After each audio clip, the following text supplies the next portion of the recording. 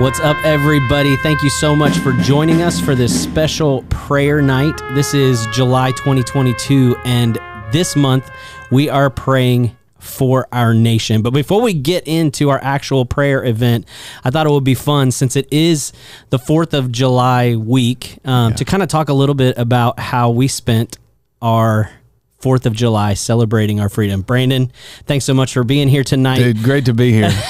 So tell everybody how you spent the 4th of July. Man, I'm so embarrassed. My life is so lame, and you don't realize how lame your life is until you have to talk about it in a podcast. So my family went out of town.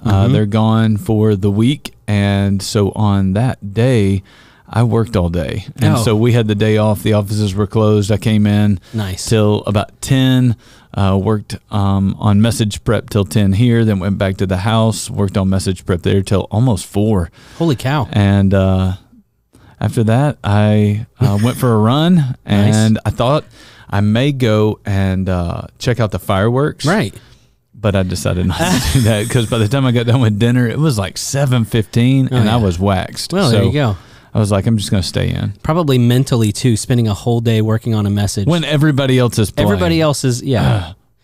Well, how about you? Please tell me you did better than I did. I did better than you. Funny thing is that my family is also out of town.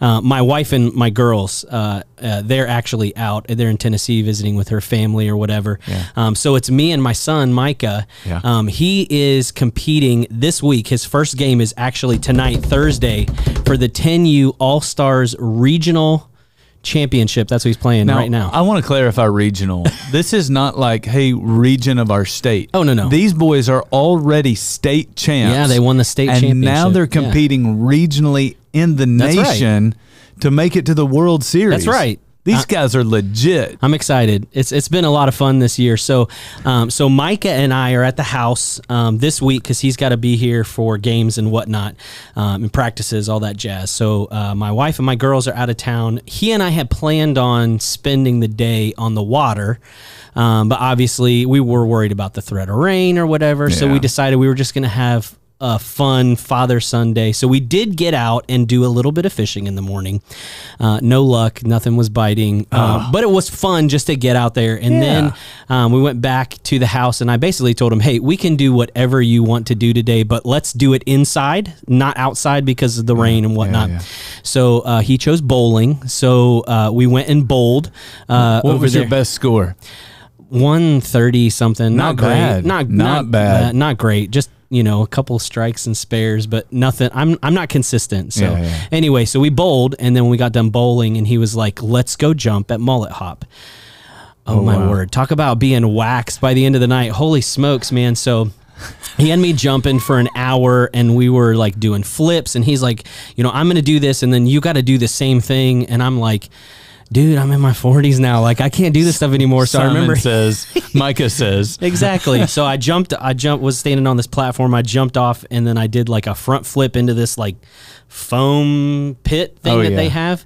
I couldn't get out of that thing. It took all that I had to get up out of that thing. I don't know how they do it. But so we need to pray for you. Like, you're probably sore. Oh my goodness. I woke up. I was walking with a limp. I was like, Micah, are you sore? And he's like, no, like, so anyway, so yeah, well, that's how I spent my 4th. The 4th of July. I'm sure that it was probably somewhat relaxing for you just to have the place to yourself. And I know you worked, but you know, at least you can kind of be alone with your thoughts. It was a good day. Zone in. So that's good. Yeah. Well, that's the topic of this week is, you know, we're kind of taking a cue off of the holiday, and we're saying, hey, the month of July, we're going to dedicate our prayer focus to this idea of our country, because this is a very tumultuous time here in our nation, and, you know, with people in our community. I mean, we just had this big Supreme Court Roe v. Wade thing, and there just seems to be a lot of turmoil in the idea of,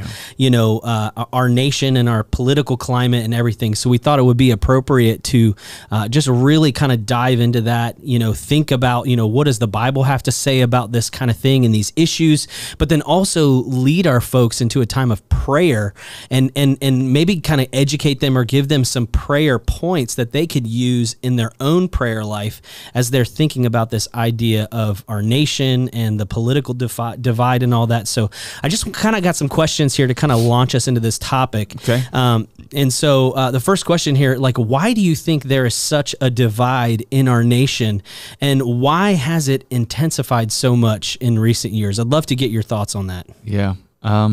There was a little short season when I even wondered whether or not it really had intensified. And it was an important question for me because I think it's easy to believe this is as bad as it has ever been. Sure. Like the country is deteriorating before our eyes. So I asked some people who will say they're more mature. Yeah. They're old. Yeah. I said, hey, what was it like, seriously, in the late 60s, early 70s, when there was division over all kinds of things? There Gotcha. were racial tensions. There was division over Vietnam. Yeah. Soldiers were coming home and people were spitting on them. Like, was it as bad then as it is today, or is it really worse? And a lot of them kind of go back and go, you know what, I don't know. I mean, it might not have been quite as bad, but it was pretty bad. Wow. And so I think it's important to don't always believe, the hype. Like, the country's been through some really difficult times in the last couple of 100 years, and it's bad, and we want to pray. We want to pray for God to move and for things to get better. But I also think, man, we've been through really difficult seasons before. I think the reason, though, that it feels like it's so intense is because we have access to too much information. Yeah. I've heard a lot of people say that there's going to come a time in our future when we will look back on this season of our life as a society and we will realize we did not know how to handle and manage all of the information that we had access to. Wow. People call this the information age, and we think, oh, that's great, man. We can just get all kinds of information. You can. Yeah. And that may not always be a good thing. It'd take you down to bad. Because every time there's a bad story, you have access to it and you hear about it. And so every time there's a bad thing, it's turned into a really big thing. Yeah. Because we need people to tune into this channel. We need people to watch this news. We need people to check out this YouTube clip. And so we're making every bad thing into a really big thing. Yeah. And because we have so much easy access to it, it just feels bad right now. And so, I might even encourage people to limit the access that they take advantage of in terms of the information that they're accessing day in and day out, and temper that thing a little bit. Yeah. All right. So here's a question that I hear a lot in the church. What do we do, or what can we do as believers when we encounter somebody who has a different political mindset than we have? Yeah. That you're gonna run into that a lot. Unfortunately, I think there's probably a couple of things. I think maybe the most important thing is to remember what we talked about, because it was last weekend. Yeah, we talked a lot about the importance of winning people rather than winning the argument. Well, that's good. And so when we look at what's happening and we're like, man, there's people who see things very differently than I do. Yeah, we need to be careful there. We need to be careful not to try to win the argument, but we need to understand that, man, the reason they believe what they believe is probably because of where their worldview starts. My worldview shapes how I see all of these divisive issues in America. And so where I start is I start with the Bible and I start with God. And then out of that, my understanding of all these issues is affected. Same thing for them. Yeah. And so the fact that they see it differently says they may have a different starting point than you. Yeah. And so we need to help them. We need to love them. We need to listen to them. We need to understand them. And ultimately remember, man, I'm not trying to win an argument. I'm trying to win people to Christ. That's far more important. Yeah. I wrote that down from Sunday when I was listening to the message, and I think you said, and when thinking about arguments or these conversations or whatever, don't be in it to win it. Be in it to win them. Yeah, and I think that's huge for us to remember. So that's a good word. I haven't read it yet. Andy Stanley wrote a book by that title, Not in it to win it. Right. And so I haven't read it yet, but it may be worth digging into. I know he's talking a lot about the issues that people are dealing with in America, and he's at least trying to help you think about it biblically, and so maybe some value in that. Yeah, absolutely. Okay, so let's think globally. So what can we do as a church to ensure that maybe we're operating in accordance to God's plan with this whole idea of the political climate and all that stuff? Yeah, I'll kind of go back to, what we were just talking about in terms of, how do you win people rather than winning arguments? And I think it's really, really important for us to understand that when we're having conversations with people, I think what we have a tendency to do as Christians is we want to talk about what we believe when what we probably need to be talking about is what they believe. Yeah. Okay. So, we'll sit there and we'll make a post about what we believe, or we'll make a little statement, a little pithy statement on social media about what we believe, or they'll start talking about what they believe and we want to talk about what we believe. But one of the things I wish I had said last weekend when I was talking about that 2 Corinthians, I think it's chapter 10, verses 3-5, Paul was saying we don't wage war as the world does. He said what we do is we demolish arguments. Well, what arguments are we trying to demolish? The ones that aren't true. Are those the ones that we believe or the ones that they believe? They're the ones they believe. Yeah. So why are we talking about what we believe when we're trying to destroy the lie that other people have chosen to believe? He said we demolish arguments. We take on every claim that takes a stand against the knowledge of God. Well, that's not our belief. That's the claims that they might be making. Right. When he talks about taking every thought captive and making it obedient to Christ, those aren't the thoughts that we're having as Christians. Those are the thoughts that other people are having who are not yet followers of the way of Jesus. And so what we need to understand is that I think our tendency, again, is to talk about what we believe. Well, let me tell you what I believe. Yeah. Well, I don't think that's the issue. I think the issue is we need to help them see the flaw in what they believe, or the lie, and like how that doesn't play out well in real life, and where that road ultimately leads if we really want to go down that road. Yeah. And when we start talking about what they believe, then what we can do is we can expose the lie, we can expose the fallacy of thinking, we can help people maybe be open to hearing what we believe because they see now the flaw in what they believe. That's great. So I think that's where we got to start as followers of Jesus. Man, that would make a huge change. I do think it would. I think, that's why you hear so many people saying, well, that's just your truth. Yeah. Because they don't see anything wrong with their truth. Right. And that's all in, quotes. Yeah. But I think that's where we have to start is talk to me about what you believe. Yeah. And let's unpack it and let's see where that road goes. Let's see where that thought leads. Because typically we can see that lies always lead us in a really bad place. They lead us away from God. They lead us into confusion. They lead us into brokenness. And so we just need to have the courage to be open and listen and talk to me about what you believe. Yeah. Instead of you listening to me about what I believe. Absolutely. Well, we've been doing a lot of talking. Yes. But this is a prayer event. And so what I'd really like to do is just have you, as our lead pastor, just pray for us.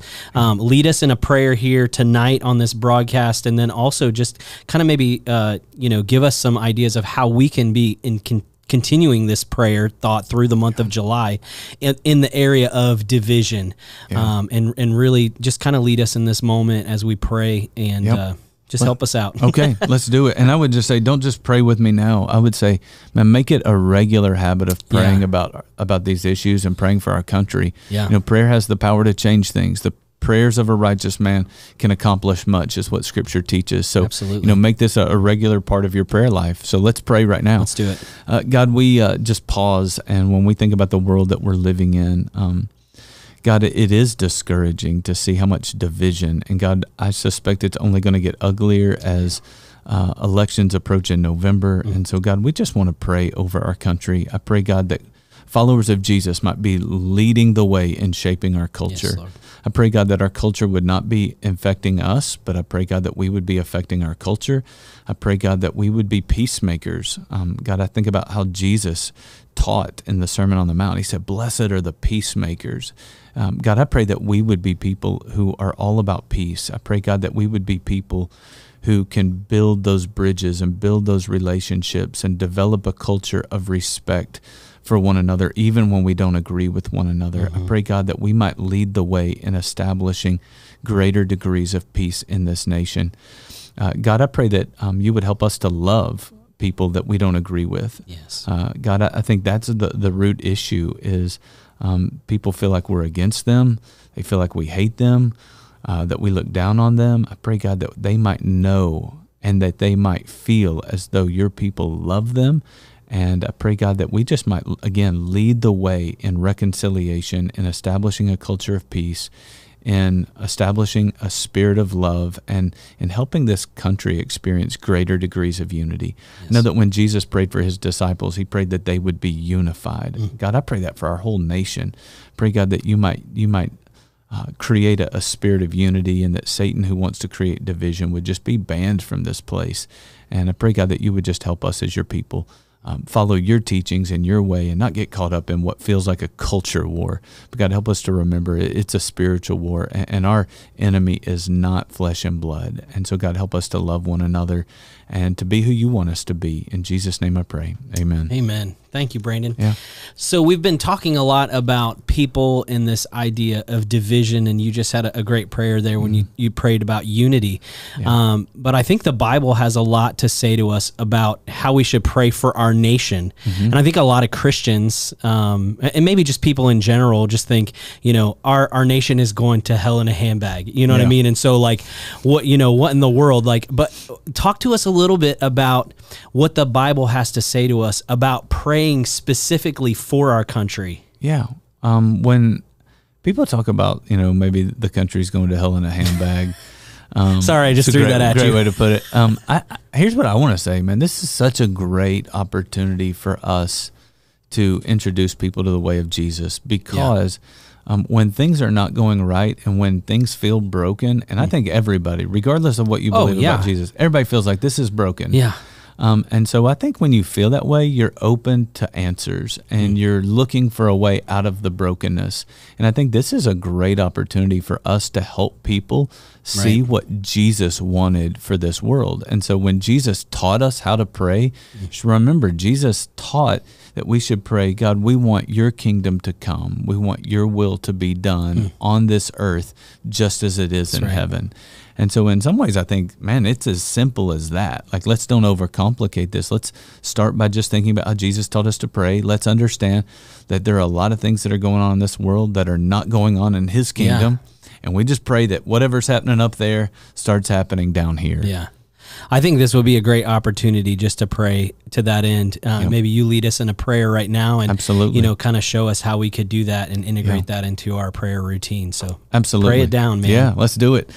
God, we just pause, and it's a beautiful thought to think about what's going on in your kingdom rather than what's going on this earth. Yes. And so, God, we pray as Jesus taught us to pray. God, we pray that your kingdom would come and that your will would be done just on this earth just as it is in heaven. And so, God, as we pause and we think about what that might look like, God, I love to think about the fact that Scripture tells us there will be no more tears, that there will be no more pain, and that there will be no more suffering. God, we pray for that. We pray, God, that there might be such a move of your Spirit on our land that we would see a massive reduction in depression and tears and suffering and sadness. Pray, God, that people might turn to Jesus, and by turning to Jesus might discover the abundant life that he came to give.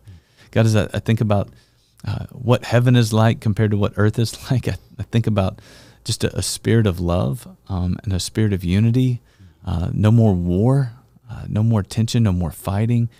God, I think about the fact that so many of the frustrations and the burdens that I feel, they come back to this feeling that man is just sinful. God, we are selfish, we're greedy, we're perverted, we're gossips, we're liars, we're selfish. God, we're a lot of things that don't just make us miserable, but it makes everyone around us miserable. And yet the thing I love about your kingdom is that people aren't going to be that way anymore.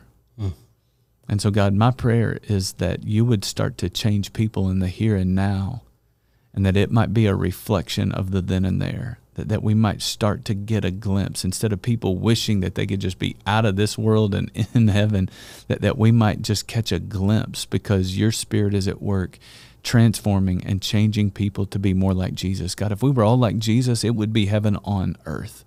And so, God, please, we invite you to start with us, people in your house, people who claim your name. I pray, God, that you might make us more like Jesus. And I pray it all in his name. Amen. Amen. Man, I love that. I Not do too. Not the here and now, it's the then and there. So good. My kids were asking me one time, they said, Dad, what do you think heaven will be like for you? And, everybody thinks about, Jesus is preparing a place, for them. And I just told them, I said, for me, I think I'm going to be out in the middle of nowhere, far, far away from people. Yeah. And I said, because people are very critical. They're very nasty. They're very this and that and this and that. And they said to me, yeah, but people won't be like that in heaven. We'll all be like Jesus. And I was like, yeah. And I said, if that's the case, then I can live in town with the rest of you jokers. But if not, you're going to have to come visit me, because I'm going to be tucked away somewhere in the mountains, man. But it's just draining on people. Yeah. But because life is so hard and there is so much tension and division. And so, I think that's just how we need to pray. God, make us all more like Jesus, and start with your church. Yeah. Let's transition our thoughts just a little bit and think specifically about those in leadership in our country. A lot of the divide that we're experiencing today is because, well, my candidate is not in office and your candidate is, or the person that you have the same ideological whatever is running the show, and my people or whoever, whatever, you know what I mean? So let's talk a little bit about what the Bible has to say to us about how we should pray for those in leadership. Yeah. So I've got a couple of passages here that I want to read to you. One comes out of Psalm 72, verse 11. I should have looked it up to see who wrote that psalm. My gut tells me it's a psalm of David. David wrote a lot of the psalms. And David, if it's David, that's really important, because David was a king, and David knows what kings struggle with. Yeah. And so I'm hoping it's David. Psalm 72:11. I'll read it while you look it up. I'm looking it up. This is what it says. It's of Solomon. Sorry. He was a king too. He was. We're good. Either way. All right. Thank goodness. So here's what Solomon wrote. As a king who understands what it's like to lead a nation, he said this: may all kings bow down to him, and all nations serve him. Yeah. And so here's a king who, by the way, was the wisest man who ever lived. And here he is, and he's praying, and he says, you know what we need to pray? We need to pray that the kings of this nation would bow down and worship to God Almighty. Yeah. Yep. And I do think, man, as we pray for our leaders, I think a lot of us kind of think about the things, I wish they would change their political view on this or that. Yeah. But where it all starts is it starts in their own relationship with God. And so that's Psalm 72:11. And then how about this one, especially in America? Proverbs chapter 11, verse 14. It says this: for lack of guidance, a nation falls, but victory is won through many advisors. And so we don't just need to think about the people who are leading. We need to think about the people who are advising those who are leading. Yeah. Because there are a lot of lobbyists in Washington. There are a lot of people who are in there, and they're fighting for their way, and they are in their ear. Yeah. And that's got to be hard to lead when you have so many different opinions in your ear, and people who honestly, they have an agenda. Yeah. And they're not looking at the big picture. They don't see all the things that the president sees. Right. They don't see all the issues. They just see it through their lens, and they're fighting for their way. And so that's a very dangerous climate to live in and try to lead from, when you got a lot of people in your ear, and those people may not be bowing down to God Almighty. That's right. They may be bowing down to something else. And so I think it's important as we pray to not just pray that our leaders bow down to God and have a relationship with God, and that God is the one influencing their life and their leadership, but we also need to recognize that there are advisors who are influencing their leadership, and we need to pray for those advisors as well. That's good. Yeah. Well, I think this would be great for us to do that as well. So give us a prayer for our leaders and for their advisors as well. Yep. And please join me in praying. Absolutely. God, we do just pause and we pray for the President of the United States, the Vice President, the executive branch. God, we just pray for congressmen and congresswomen, for those who are representatives of the states and they're serving in Washington. God, we just pray for all of those leaders, God. We pray first and foremost that our leaders would bow down and worship to you. And so, God, I know that those people are all over the spectrum in terms of a relationship with you. Some of them are followers of Jesus, and we are thankful for that. Some of those, God, are probably on the brink of becoming a follower of Jesus. I pray, God, that they would just surrender and that they would bow down, that they would finally cross that line of faith and become a believer in Jesus, and that you would start to shape their leadership and affect their thinking. God, for those who aren't even considering you, God, I pray that you would humble them. I pray, God, that they would see just how finite their thinking is and how big their responsibility is. Pray, God, that it might instill in them some degree of humility. And even if they're not followers of Jesus, I pray, God, that there might be this recognition of you. Pray, God, that they might see a need to lean into you and to seek your wisdom and your help as they perform their leadership responsibilities for this country. And so, God, please just let your Spirit go to work in the life of our leaders tonight. I pray, God, that they would just feel your Spirit moving in them. And I pray, God, that there would just be this sense of humility before you, a willingness to bow down, a willingness to admit who we are and to acknowledge who you are. And then beyond that, God, I pray for the people who are advising yes, Lord, our leaders. God, I pray that people who are bad advisors, who have evil intent, who have selfish motives, who have foolish ways of thinking, I pray that they would not have access to the highest leaders in our land. I pray, God, that they would just be banned and barred from Washington. Great. Pray, God, that you would just remove them and that they would lose their influence with people who are leading. God, for those who are godly advisors, they think the way you think, they follow you, they understand your will and your ways and your kingdom. I pray, God, that you would elevate their influence, and I pray, God, that you might use those advisors to help our leaders as they try to make critical decisions that affect this country and in many ways affect the entire world. And so, God, please, we just pray for the advisors who are speaking into the life of our leaders. Pray, God, that you would just, again, put great people and godly people in those positions so that they could speak your will into the life and shape the way in which our leaders lead. And we ask it in Christ's name. Amen. Amen. Before we sign off, anything else that Scripture shows us in regards to today's topic that you think we should hit? I want to hit one more. One more. I know it's getting a little long. That's all right. But I want to pray for the people of America. Because, I think it's one thing to, hey, man, we're praying for these leaders and advisors. Sure. We're praying for God's kingdom and for the nation and, Supreme Court justice, all that stuff. But what about the people? I mean, there's a lot of people. And so here's the passage I want to go to, 1 Timothy chapter 2, verses 1 and 2. He said this, he said, I urge you then, first of all, that petitions, prayers, intercessions, and thanksgiving be made for all people, for kings and all those in authority, that we may live peaceful and quiet lives in all godliness and holiness. That's good. And so, there's this thought here that, man, maybe we should be praying for our people, that the rulers would lead in such a way that instead of living loud and divisive lives that are miserable, we live peaceful and quiet lives. Yeah. That we're able to go as followers of Jesus and live in godliness and holiness, and that our leaders would create that kind of community for people to enjoy. It's great. Yeah, because here's the deal. I think even if you're not a follower of Jesus, you would love to live a peaceful and quiet life. Absolutely. And if you are a follower of Jesus, you would love to live that and a life of godliness and holiness. Yeah. But our leaders play a big part in determining whether or not we live that way. Speed of the leader, speed of the team. The leader is creating the culture that we're all living with, for better or for worse. So I want to pray for that and pray for the people. Do it, man. All right, let's do it one more time. God, we do just pause and we pray for our leaders, God, as they rule and as they govern. I pray, God, that they would be intolerant of anything that prevents the people of America from being able to live a peaceful and a quiet life. God, I pray that they would lead in such a way that frees those who are followers of Jesus up to live lives of godliness and lives of holiness. I pray, God, that there would be this sense in this country in which godliness and holiness is honored and rewarded and esteemed. And there's this sense in which ungodliness and a lack of holiness is punished and discouraged.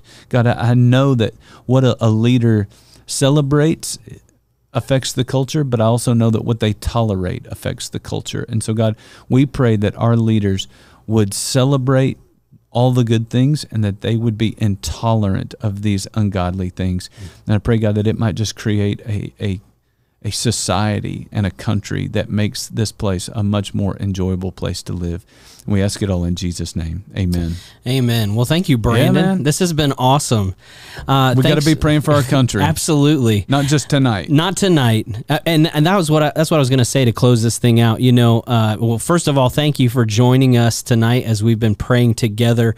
I would just encourage you, if this was helpful, save this video, go back and watch it again. Yeah. Take some notes. I'm going to put Miguel on the spot. Hey, as soon as we finish up with this broadcast, I say we put those scriptures that you mentioned in the show notes so that people can meditate on those and use those to kind of guide your prayer this month and beyond as you're thinking about the political climate, the division in our nation, thinking about praying for our leaders. I think these are all very helpful scriptures. Well, and here's what I'll say. Go for it. And my parting shot to the people. Yeah. When you're frustrated with your country, pray for your country. Like, don't just sit there and complain and gripe about it and be ticked off and your blood pressure goes through the roof and you throw your remote control at the TV or whatever it is you do. Humble yourself and pray. When you're frustrated about the country, pray for the country. Let that be a trigger that says, man, you know what? I don't just have to sit here and be frustrated. I can pray and ask God to move and come back to these passages and just pray in a manner that's consistent with what God's already told us. That's great. Yeah. Well, it's going to be an awesome night. One, because we've had this great time of prayer together, but then also we're kicking off a brand new series this weekend called The Jesus I Never Knew. It's going to be awesome. Starts tonight. So if you're watching this video at home, you still got time. Get here. Get over here. Or you can join us on Sunday, obviously. It's going to be awesome. We're excited about this series. It's going to be good. That's all we got. Thank you so much for joining us for tonight's prayer event. We will catch you guys this weekend for service. We'll see you later.